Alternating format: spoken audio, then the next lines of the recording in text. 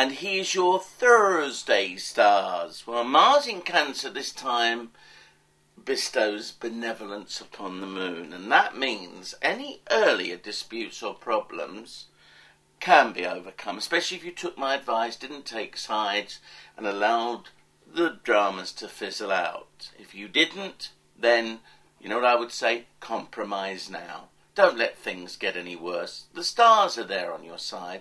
In fact, Mercury square Saturn means that any diktats or people throwing their weight around or getting Victorian and heavy and narrow-minded, they're only going to cause a greater kerfuffle, and you don't need that. There's a big problem anyway around with people not seeing eye to eye. Now it's time to bury that hatchet.